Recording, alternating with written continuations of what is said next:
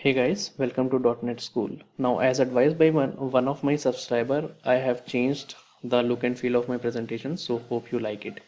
Now, in this lecture, we'll understand what is MVVM pattern in WPF. Now, this is a completely theoretical lecture. We will not be making any application out of MVVM pattern. That's because to implement MVVM pattern, you need to understand what are WPF commands. Now, in my next lecture, I will explain you what are WPF commands, and then in the subsequent lecture, we will make a small application which follows MVVM pattern. So let's quickly jump into our slides and understand what is MVVM pattern in WPF. So MVVM stands for model, view, and view model. Now these are three parts of MVVM pattern. First one is model, second one is view model, and third one is the view. So we will understand these all parts one by one as we proceed. Now MVVM is a architectural pattern designed for especially for WPF, Silverlight, Windows Phone, Windows 8 applications. Now the reason why these all technologies use MVVM pattern is because the presence of XAML component in them. Now the presence of XAML component enables it to perform data binding, and thus MVVM pattern becomes easier to implement in these technologies. Also remember that MVVM is not a design pattern, it's a architectural pattern. That means your project is architected in MVVM pattern. Now MVVM depends heavily on XAML and data binding concepts. So as I have explained you in the previous point, that whichever application has XAML and data binding concepts enabled in it, so they can use MVVM pattern in them.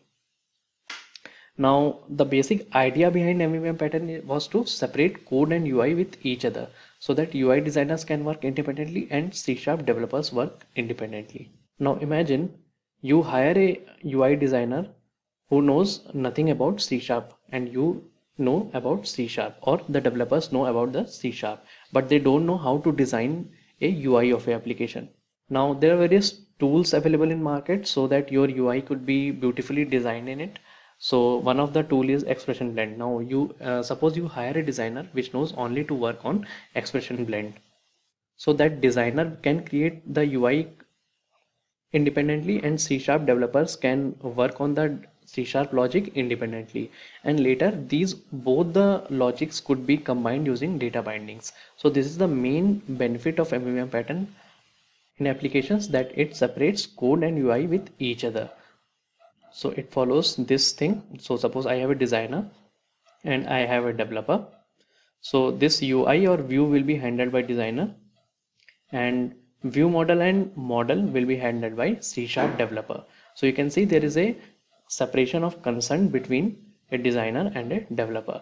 So developer work and designer work won't be interfered with each other. So this is the idea behind introducing MVVM pattern. Now these are the blocks which explain the MVVM pattern. Now view model sits between model and view. We will understand what these components actually mean, but for visualization purpose you can remember this diagram. Now you can see in the view or XAML block I have a small block called as code. This means that your view or XAML does not contain any code behind, or you won't write any button click or any grid event or any combo backs event, nothing. So your view will contain very less code, only the code related to focus or enabling etc. A very little amount of it could be present in view, but not any business logic. So your view will only contain a XAML. The code behind file won't contain any C# logic. Now one of the question you might be getting, that if we don't have any code behind, so how we will enable business logic in your application? So the answer to this question is commands. So instead of writing any button click, you write a command, and then that button will, on click of that button, you will call that command. So I will make you understand commands in my next lecture. Now all the communication between view and a view model happens with the help of data binding, and the change notification that propagates from view model to view or from model to view happens with the help of iNotify property chain interface. So I have explained iNotify property chain interface in my previous lecture. So if you are new to it, please go and watch that lecture. So let's understand the characteristics of view. So view is a simple user interface defined in XAML or XAML. So whatever you see in front of your eyes, the UI, or GUI, that is view. It could be a window, page, user control, etc. Now the code behind of this view should be empty or minimal code. That means you don't write anything on the code behind of the view. So hence no business logic is defined in code behind. Now all these points are self-explanatory when we will build the application in MVVM. So these points will be very clear to you. But these are very simple and self-explanatory points. So let's understand now view model characteristics. Now view model is the middleman between model and a view. Now view and model both are isolated with each other. They don't know anything about each other. So what makes them talk? That is view model.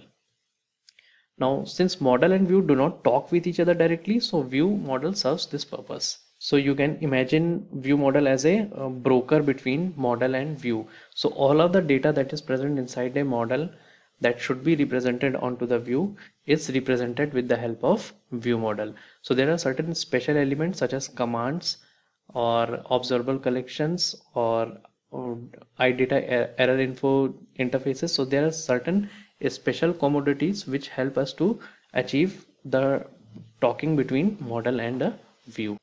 Now it contains 0 UI elements, so no UI element will be defined onto the view model. It will just have C# logic, and the logic to represent the data that is present in the model to the view. So let's understand now model characteristics. Now model is simple state and behavior of our application. Now say suppose you are working with a school application or you are working with a banking application, right? So you will have a class called a student class in your school application, or you can say you can have a customer class in your banking application. Now that customer class will have some methods defined in it or the properties defined in it, like customer ID or first name, last name. So all these things will consist of your model, or this class, properties, methods, each and everything will define a state and behavior of your application. So these classes will be present onto the model. So it contains classes, properties, methods of your application. Now certain business rules, data access, etc. could be defined onto your model. So let's revise. All the classes, all the properties, methods, etc. are present onto the model. Now the UI of your application is the view or XAML. Now what makes model and view talk is the view model. So this is MVVM pattern in a very simple form. Now all the communication between view model and the view happens with the help of data binding. So there is minimal or no code behind onto the view, and the chain notification propagates with the help of iNotify property chain interfaces. And for various control events we define commands in MVVM pattern. So this is a quick summary of what is MVVM pattern in WPF. So I hope you understood this. So this will be more clear when we develop a very simple application using MVVM. So thank you so much guys for listening. If you have any comment or any doubt, please leave a comment, and please do subscribe to my channel. Thank you so very much.